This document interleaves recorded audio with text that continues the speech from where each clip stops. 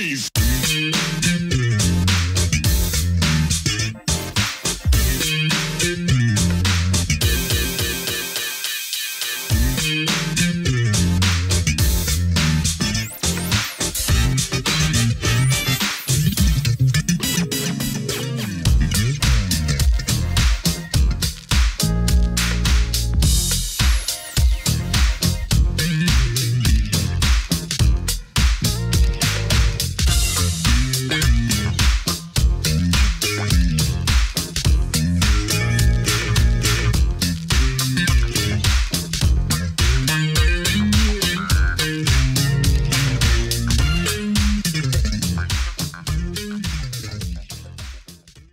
Welcome back to the next part of this Truth and Rhythm episode.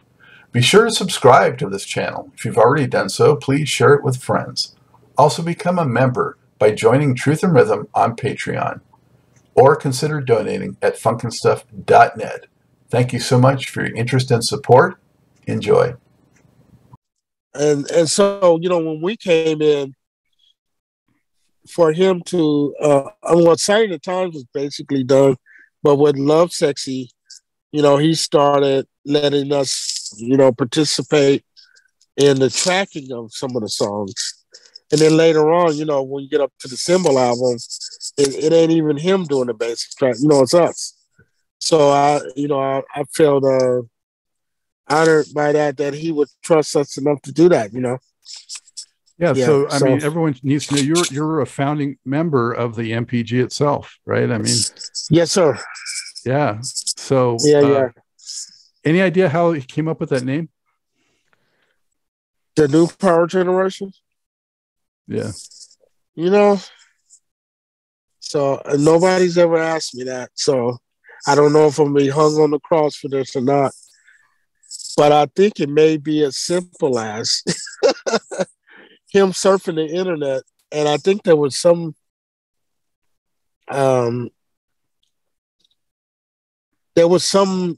company that was a new startup or something, and they were calling themselves the New Power Generation.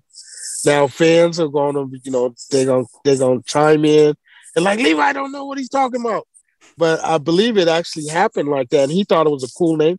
And so he's like, yeah, that'd be a great name for a group, which I think is a cool name. But I think it happened like that. Okay. To be honest, yeah. Yeah. Well, something you may not know is that my only son was named so that his initials are MPG. It could be that too. Yeah, I don't know. That's no. I'm saying Prince inspired us to name our son after the band, so his initials were MPG. Really? Oh, wow. Okay. Yeah. So that's okay. Well, give me the full name. Well, the full name is Nathan Parker, and then you know my last name, I think, Goldfine. So Nathan is because of Nate in Sign of the Times. Have a boy named him Nate. Oh, okay.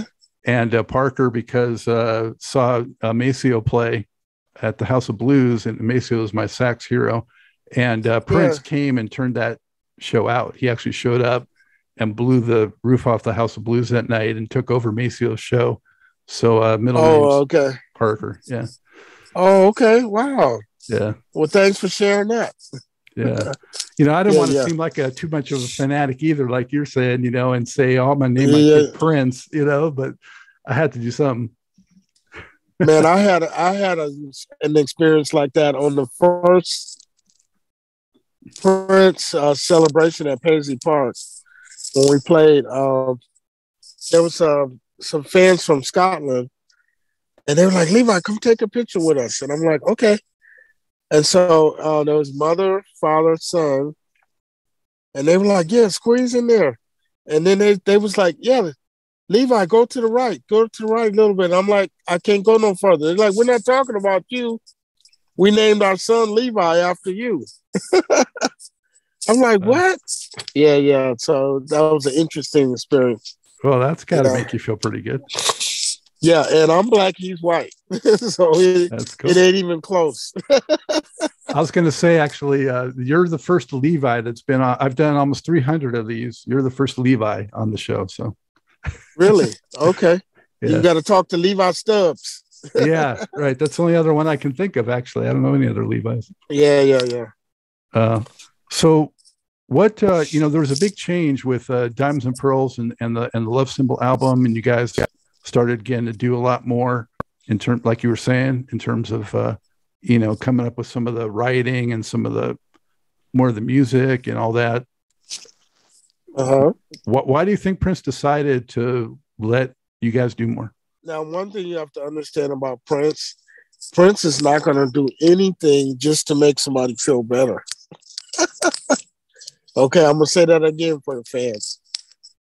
Prince is not going to do anything just so you, like, yeah, I think you deserve it, and you've been here a long time. No, it ain't like that. So there was a few things that he heard. He said, hey, that sounds good, So in other words, if he doesn't like it, he's not putting it in there. But if he hears something that he feels like can be a part of what he's doing, then he's glad to do that. Because he understands, we all were trying to be, better writers and producers. But he ain't going to sacrifice his career for it, no. So part of it was, that's a slightly different sound, but it still had to fit within whatever he was planning. Does that make sense?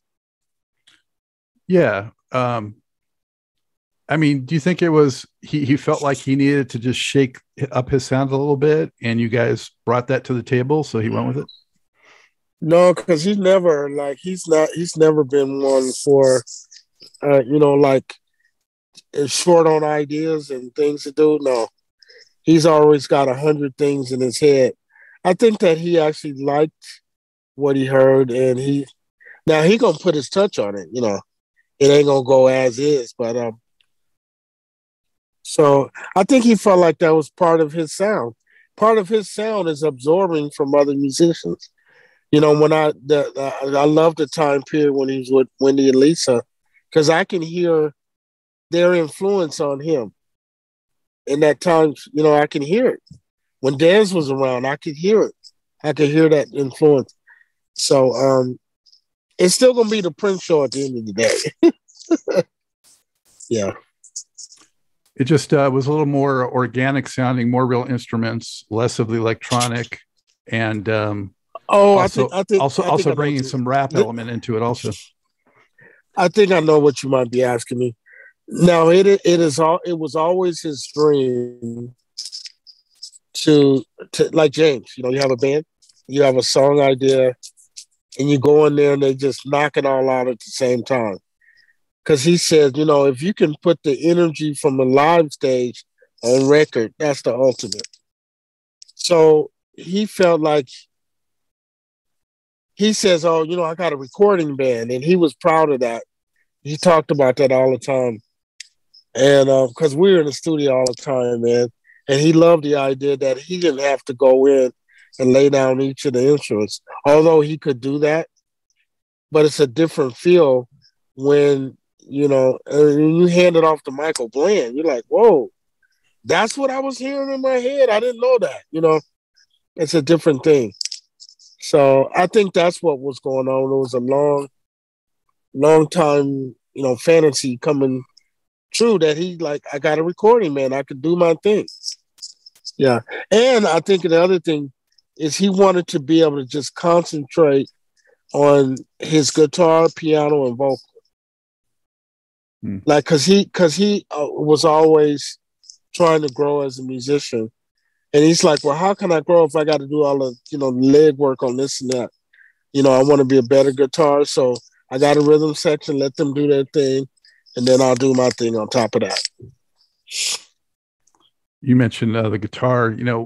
One of the, countless amazing things about Prince to me is that in listening to him from the beginning is how he even upped his game on instruments like guitar. I felt like his guitar playing actually reached new levels after he was already a superstar. It's like, how many superstars continue to, ascend in what they can do musically. Well, that's that absorbing thing I was telling you about. That's one of his gifts, you know. Prince was never the one to go, oh, you know, that guy's great. He's not gonna. There's a few like that. Jimmy, see, he loves Santana. You know, so I think 3 or 4 of them that he would probably say that. But Prince might hear somebody, and even though he might not acknowledge them, he'll go, you know, I want to add part of what they do to what I do and transform and make it purple. But if you're doing that everywhere you go, man, you know, you're a monster. Mm-hmm. Yeah. What do you think's maybe a misperception about Prince that you know, or what did you find like a little surprising about him once you got to know him, based on, you know, before you got into his circle? That there was some people that thought he was very, man, he's different, almost weird, and he wasn't weird at all. It was always a plan to everything. You know, even that thing with him and Michael. You know, Michael was kind of, Michael was kind of the good angel. You know, and Prince was like, I'm gonna be rude boy. You know, it wasn't. I mean, it was natural, but it was also calculated too. It's like, no, I'm not doing what they doing. I'm gonna do this here. Like I said, you know, earlier on in this interview, you know, a very intelligent guy, and everything was planned out. So he wasn't just this weirdo, you know. I mean, everything was orchestrated, you know. And that's what geniuses do. You think they're just coming up with the stuff. It's like, no, they thought it out. And then when you map it out, you'll see the whole plan, you know. So that was very different for me when I met him. Yeah. And then, you know, people have talked about how he was, you know, really had a good sense of humor too. And oh man, funniest dude on earth. I mean, now I'm sure this has been in a lot of interviews, but even, you know, the Morris Day character, you know, a lot of that is Prince. And even Morris talked about that because, you know, when Prince gave Morris the idea of being in front of the band, he said, Morris, just put your hand in your pocket and be cool. You know, don't sweat. Just do your thing, man. And it worked. Yeah. So, oh yeah, man, he'll have you on the floor if you're in the room with him. Oh man, funny. Yeah, it sounded like you guys had a lot of fun doing like, you know, things like that MPG project. Oh yeah, man. The Madhouse 3 never came out, but we sit around. What do we want to call this song? And they had crazy titles, you know, because we gave the third album names instead of numbers. But yeah, a lot of fun, man. A lot of fun. And you basically wrote tracks like Sexy MF and Sexy MF kind of came together in kind of a different way. That title, that was something I used to just play around with on the road. After we finished, I'm saying, you know, we some sexy, you know, and I'd just be joking about it. And I didn't know Prince was paying attention to that, right? So when we got home, he had a recording session. And so he gave Michael playing kind of the idea of that beat, and then Michael transformed it into what it is now. Then he said, Levi, put some chicken grease on it, you know.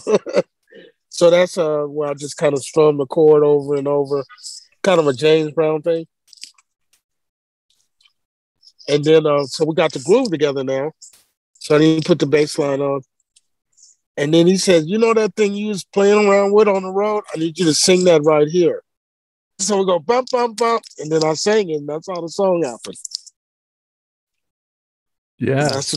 That's a Hollywood true story. Is there one or two concert or live performances that just are really in your memory for some particular reason, like just was unforgettable for whatever reason? Special Olympics. Now, it's not a whole 2-hour thing. When I watch it now, I'm like, whoa, my eyes are big. I'm like, man, we smoking, bro. It don't get no higher than that, man. And we had all these arrangements, and I was just like, man, I would not want to follow that act. No way. Like what they say, leave the stage smoking. Oh yeah, that was one of those moments. Then we did one in Germany that and it was a televised concert. It might have been a Lovesexy tour. We televised it live. Yeah, there's a pro shot video of that. Yeah, I think it was that concert. Now that one was we were so nervous before that show, because what happened was before the concert, Prince had this way of like keep adding things to the show, before we go on stage. Like everybody knows that when Prince is notorious for sound checks, right? We had these 2 or 3 hour sound checks every day. And what usually would happen, Prince had his notebook, like I said earlier, and he's watched the show 2 or 3 times since we did the last one. And he's got notes on every song. All right, song number 2, I have a new intro. And it goes like this. And we're playing it tonight. So we go, okay. All right, on Raspberry Beret, I want a whole nother groove. And then we're going to add a guitar solo with this arrangement. It's like 10 things like that. Now, we could remember a lot of things back then. The problem that night is it was a televised concert. And as music director, I said, Prince, can we just play what we played the last show? I mean, it's televised. I mean, I just think, like, let's hit a home run with home run material, And he's like, no. He said, can you imagine their faces when we add all this new stuff? It was kind of that Michael Jordan thing. They asked Michael, what were you thinking about 6 seconds before you took the last shot? And Michael said, I was imagining myself at the party, the after party, and everybody said, Mike, how did you make it? He would imagine that before taking a shot. And, that's another genius, Michael Jordan. So Prince had the same thing. He's like, no, man, they're going to love it. And so it's 20 minutes before showtime, and I'm trying to calm the band down because they're like, man, this is the wrong night to be doing all this extra stuff. I mean, we already have a 2.5 hour show. So Prince, he said, everybody go out there and have a good show. Remember, we're recording tonight, though. Don't forget that. I want all the dances and everything. And like, okay. And then 2 minutes before the show, he said the same thing. So everybody was going out, a little nervous, but we took that energy and hit a home run, man. That's another thing I learned with him. It's like sometimes you got to dive off the cliff, man, because there's no reason to be nervous because the audience, they want you to do the best show you've ever done. So they're not trying to make you feel nervous. They want you to be incredible. So Prince said, "Go and be incredible," And then we now it's recorded. It's recorded history. Yeah. Yeah. So, when I watch those shows, I get nervous. Like, I hope I hit the right note. I'm like, I have to catch myself, But it's that intense, on a Prince show. A lot of keys, man. What was the worst flub you ever saw him do? I mean, I'm sure whatever it was, he was so smooth covering it that no one noticed. But a flub, I don't, like on stage where he maybe just, I don't know, missed a cue or something, or. Yeah, Prince trained us to, even if you make a mistake, he said, do it again. Miles Davis, I had experience with Miles Davis through Prince. Miles Davis, he'd always say, there are no bad notes on the piano. Did you know that? I'm like, no, I didn't know that, Miles. He said, it just matters how long you stay on that note. And I was like, really? So he said, okay, play this chord progression. And so he's soloing, and then he says, now pay attention. Then he starts hitting these bad notes on purpose. But he would play them over and over and make a cool rhythm out of it. So what could have been bad is now kind of interesting. He said the audience only perceives it as bad when you react to it. You go, oh, and you go, oh, and they go, oh, got you. I saw your face. But Prince has never made a flub to me. The only thing I could say that happened on stage that I thought might have been a little strange is when we did the Get Off video on MTV. When he showed his butt, that night. Yeah. So he does this, he does a lot of tricks with the mic. So he did a trick with the mic, but I don't know if the timing was right. And he kind of hit himself in the mouth with the mic. And if you look at that video, you'll see him, he'll catch himself. Other than that, I never really seen him do a flub on stage because he'll turn it into something else. That's incredible. And with all the dance moves and everything else. Yeah. Show got to go on. Unbelievable. Mm-hmm. What project are you most proud of being part of with Prince? Wow.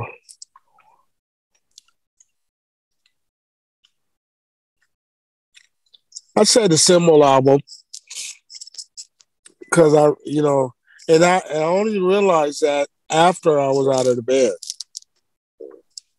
because things was moving so fast back then. It was hard to execute and then take it in at the same time. So later on, a lot of people say, man, I'd ask the fans, what, they say, oh, that Symbol album was incredible. I'm like, really? Because I didn't listen to it anymore. After we recorded it, I kind of tucked it away. They said, you need to pull that out and listen to it. And so I finally did years later. And I felt like that was kind of the peak of the band coming together, and gelling and everything kind of working. And I would probably say that project. Yeah, I love that album. I always was more partial to that one than Diamonds and Pearls. I thought that definitely, it took it to another level for that group, for that band. Yeah.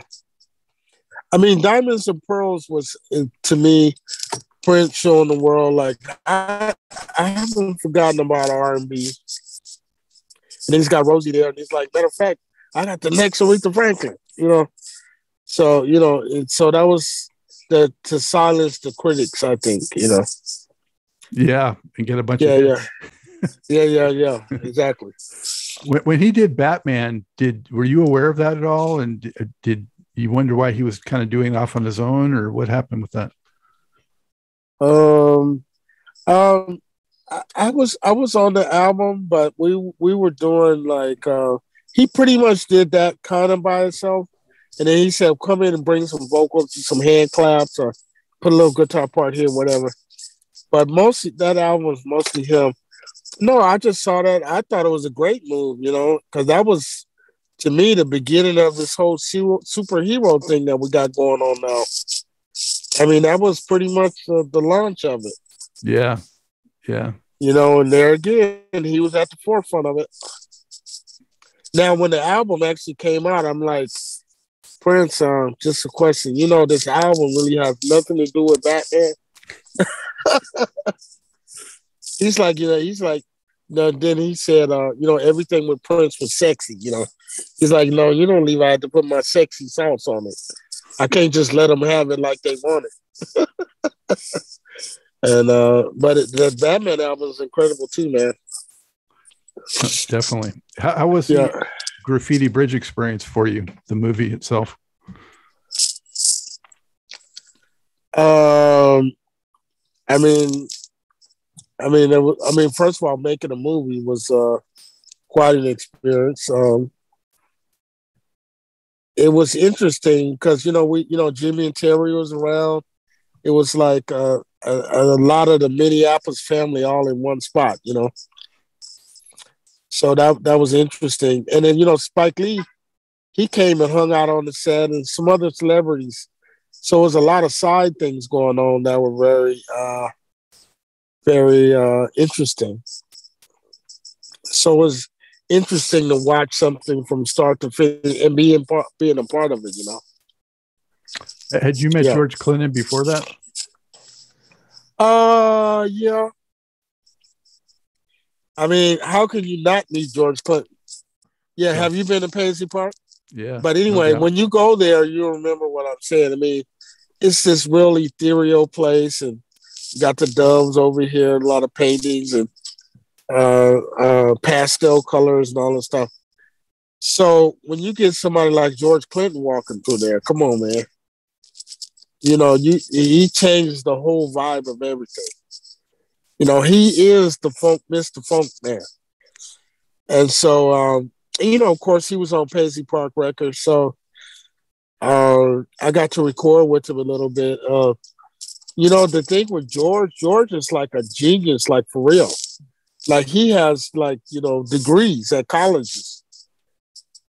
A lot of people thinking he's just, off the top of his head. I mean, that dude, like when he told me I don't know if the book ever came out, but there was I'm trying to think of a Funktopia book or something that explains all of the language of Parliament. Mm. Like he said, Levi, all those weird albums, Cosmic Slop and all them songs, he said those songs have meaning. They're not just weird names. The spanking of the war babies or something. I mean, he said, no. And he broke all that stuff down. I'm like, all of that's behind those songs? He's like, yeah. He said, you thought we just high and just making up stuff? Oh, no. So, so I had some interesting days with George Clinton. Yeah. Yeah. His wordplay is very ingenious.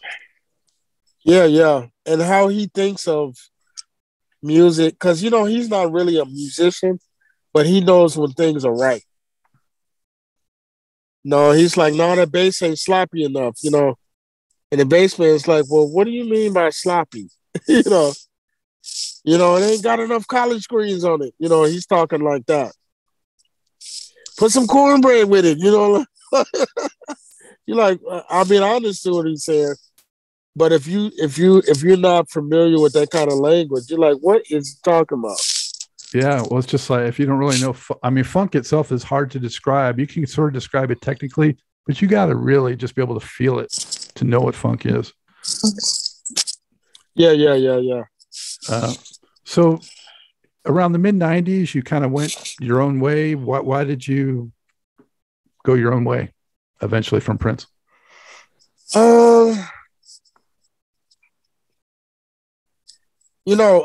First of all, I tell everybody when you work with Prince, you have to multiply everything times 3.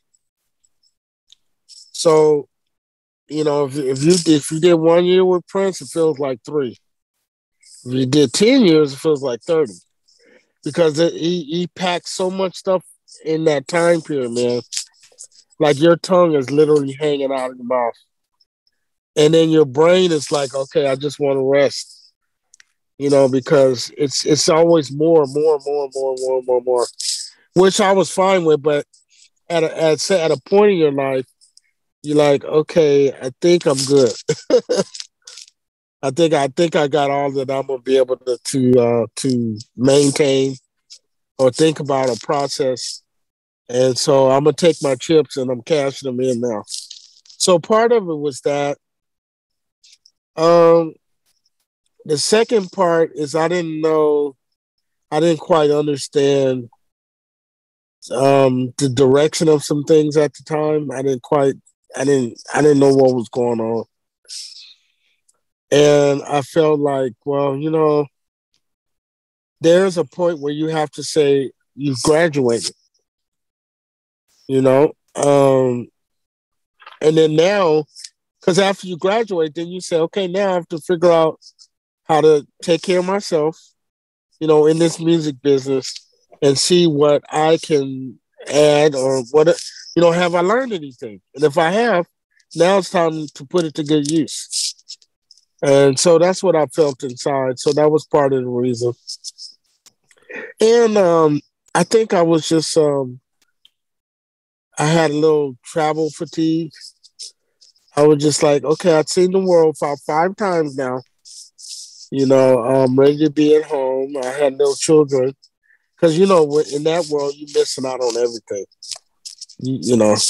So those 3 reasons. Yeah. Well, I'm with the MPG, finally was doing some American touring again. So at least you got that out of your way too. Yeah. Yes, sir. I think I saw that show at Universal Amphitheater in LA. Oh, okay. Yeah. So you left in 93 or 94? Yeah, right in the middle there. So before the Glam Slams opened up? No. It was after that. About a year after that, I think. Somewhere around there. I stayed in Minneapolis for a while. Yeah. And did you, what do you think of Prince's musical output after you left over the years?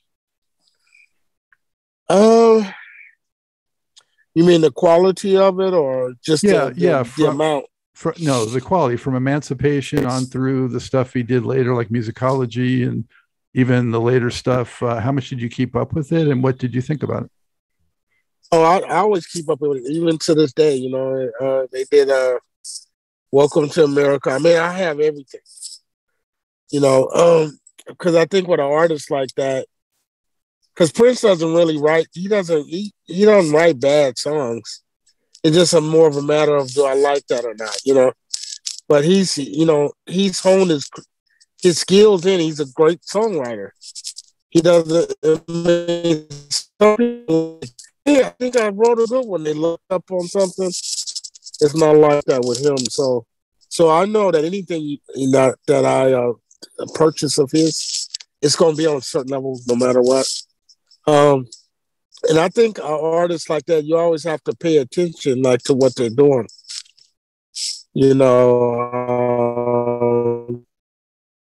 Even Stevie, for me, I think peak Stevie Wonder is Songs in the Key of Life for me.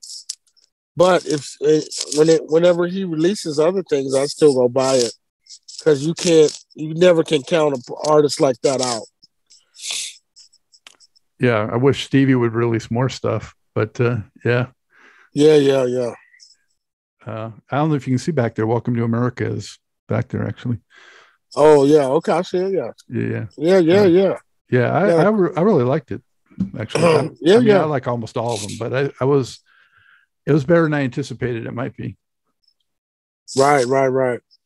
And my only advice was, I had a quick talk with Warner Brothers about some of the future releases, because there's this rumor, and Prince is part of it, that it's like, well, my best material's in the vault. And I think, it's okay to say those kind of things, but I just like, hey, whatever's there, let's just listen and everybody decide what it is. Because, I actually like Purple Rain more today than when it first came out. I'm like, it's incredible, man. And I don't know what he tapped into to come up with that, man. But and that's why still today, you can't go anywhere and not play those songs. So there must be a lot in the vault that has some of your playing on it. Yeah. I mean, Prince got thousands of recordings, man. Like that was like us exercising every day. That was like, okay, let's just go in the studio just because, do 2 or 3 songs or ideas or whatever. That was just normal. So, and over the years, that's a lot of takes, man. Yeah. Is there any that you remember in particular that you're like, why didn't he put that out? Oh, man.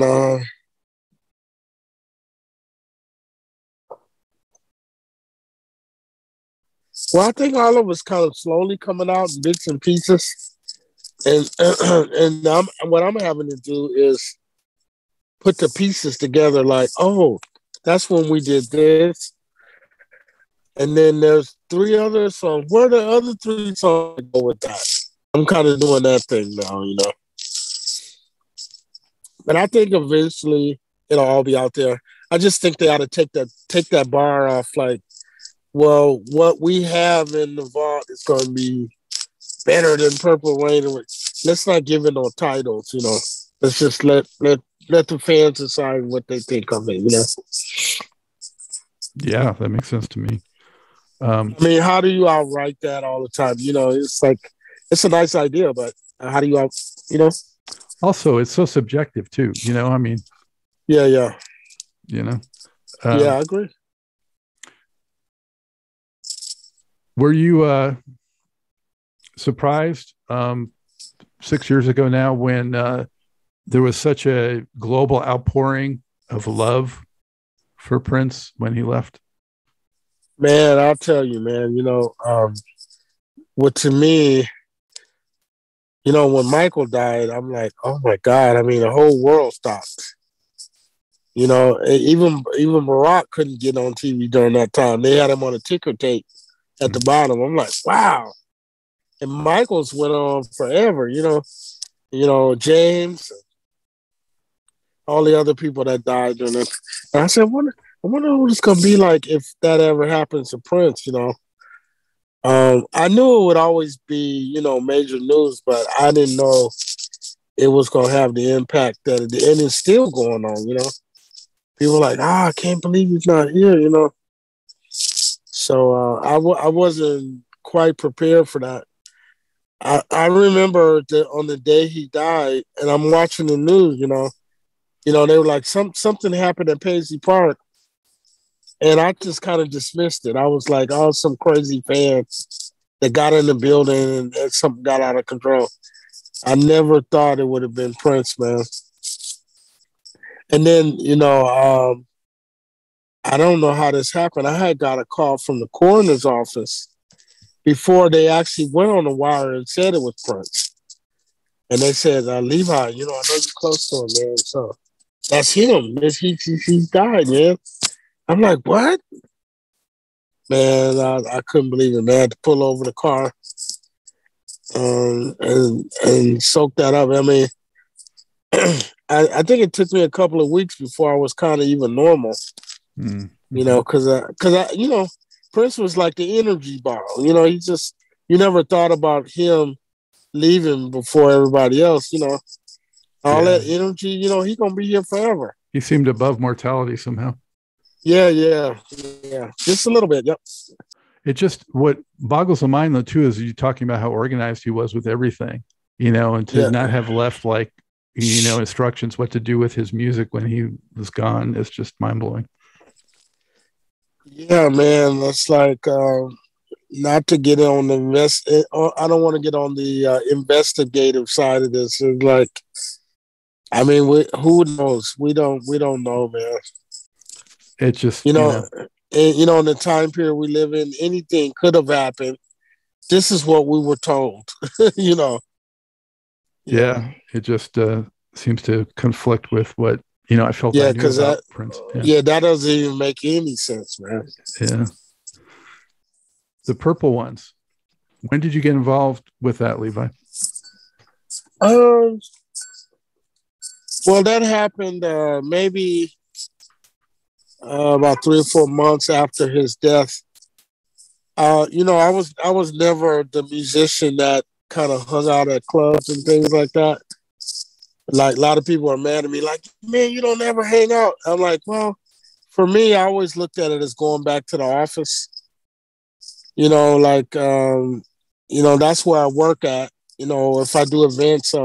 So for me to just go out, hang at clubs and go to events, I'm like, I'm not going back to the office, so, but anyway, there was this event and they were going to honor Prince in San Francisco.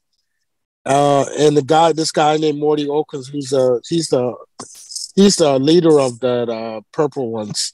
He started that off. And he had been trying to reach me for 4 or 5 years before Prince died to come and play some music with them. And I didn't know. But anyway, he finally got in touch with me.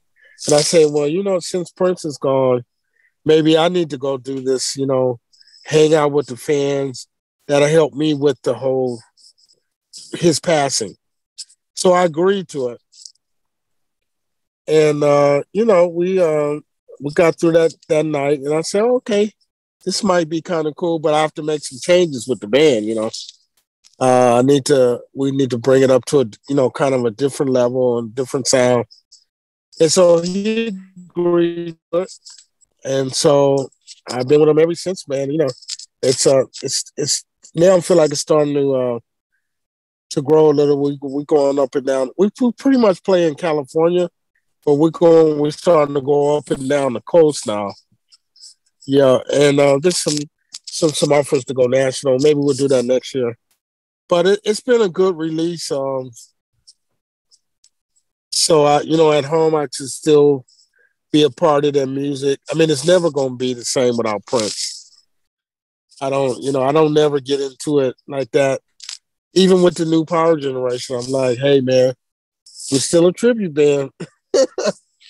Even though we were part of it, because it's not going to be the same without Prince. So we don't even shoot for that. We don't even go for that kind of stuff. We just go play the music. And because what I didn't realize is that a lot of Prince's fans have never seen him live. They've only heard the music on the radio and records, but they've never been in the room and actually heard it. So, because I was kind of torn about that, I didn't really I said, I don't know if we should go out and do that. And the fans told me, like, please do it, because we did not get to see him, and this is maybe the closest thing we can get to that. Mm-hmm. So please go and play. And then it's weird, like, so when we play, it's almost like they imagine him being there playing with us. As a matter of fact, when we did the very last celebration at Paisley, it was called Glam Slam 92. Have you heard about it? Is that where they had like a video of him or on the screen? Man. Oh, man. At the end of that concert, man, people were crying because it really felt like he was there with us, kind of playing Rosie. And we're trying to see if we can continue that a little bit. Because, man, it don't get for an artist not being here, to see something like that, man. Even I on stage was like, wow, this is a tip.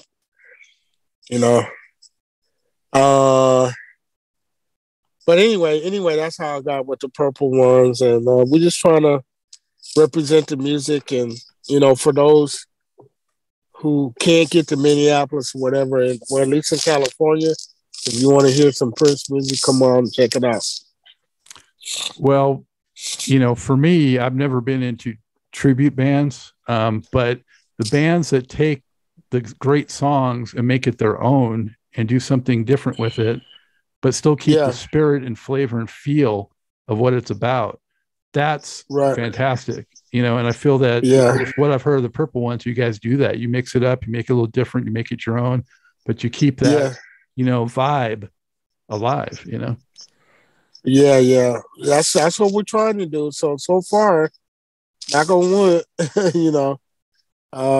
we seem to be doing that, and we're going to try to keep making it better, man.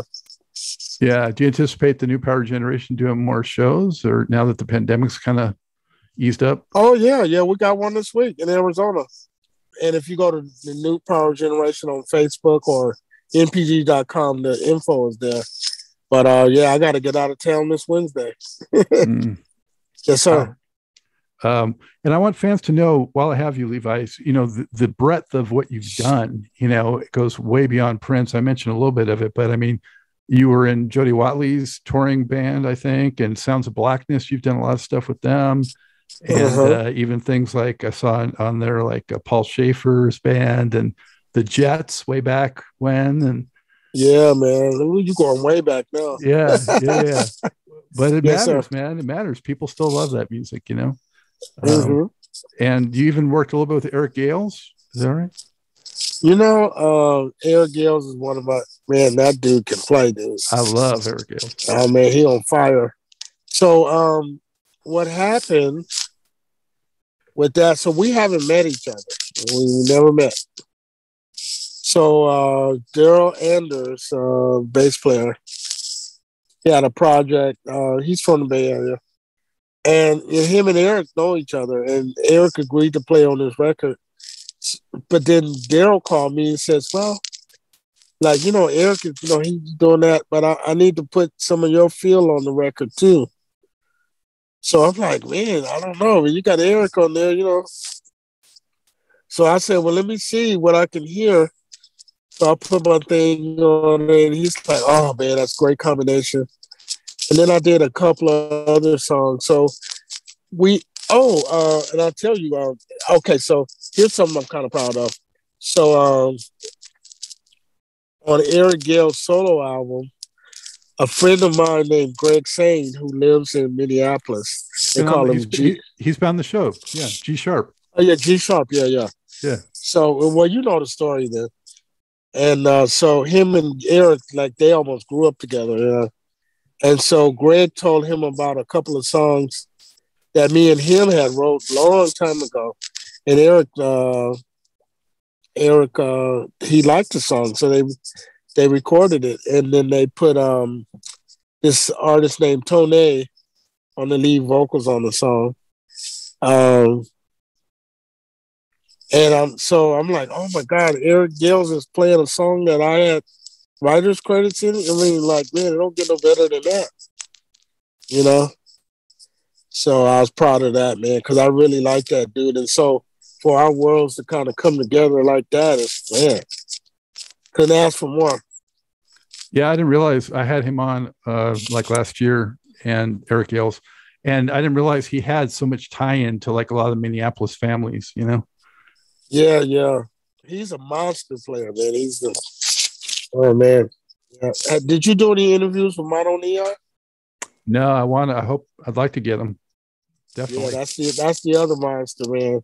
Yeah, well, that to me is the future of purple music. You know, people like that. Now, only thing is, we still need a ringleader. You know, but when you got talent like that, you know, if you can pull all that stuff together, man, that's what I want to be a part of in the future. Is bringing, you know, some talented people together. Because I think it would have been Prince's wish for us to write our songs, you know, and see what we can do. See if we can take things further, or you know what I mean? Instead of like, well, let's just play what was always there. That Prince would have never done that. Is there any chance the MPG family might make some new music, do you think? Yeah. We've been making some music. Of course, things don't happen as quick as they do with Prince, but we've been working on some stuff, man, and I've been working on some stuff with the Purple ones too. So hopefully in 23 there'll be some things coming out. That'd be fantastic. We need more of that Minneapolis sound for real. Yes, sir. Yeah, got to keep it alive. Oh yeah, we're gonna keep it alive. Yeah. Excellent. Hey, Levi, man, thank you so much for making this happen, especially, you know, with the situation in flux like you are and getting over a cold. Yeah. I really appreciate it. Much love. Okay. So. Thanks, man. I hope you enjoyed this episode of Truth in Rhythm. A big thank you goes out to our guest as well as to you, the viewer and listener. Also, much gratitude to Pleasure for supplying the show's funky opening and closing music. As a reminder, you can always access the complete list of linked shows by episode at funkinstuff.net. I urge you to support this program and receive the extra benefits along with that by subscribing to the Funk and Stuff channel on YouTube and sharing it with funk, R&B, and jazz lovers, joining Truth and Rhythm's membership program at Patreon, submitting a donation at funkandstuff.net, buying Everything is on the One, the First Guide to Funk book at Amazon, shopping at the Funky Things store for cool merchandise at funkandstuff.net, and linking through funkandstuff.net for all of your Amazon purchases. In addition, if you're an artist or anyone seeking proven, results-oriented professional marketing, PR, writing, or editing consultation or production, check out the media services section at funkandstuff.net. Also, I encourage you to drop me a line at scottg@funkandstuff.net. I love the feedback, suggestions, guest requests, appearance and sponsorship inquiries, and just talking about my favorite subject, groove-based music. For now, and as always, this is Scott Dr. GX Goldfine saying, keep on vibing to the rhythm of the one.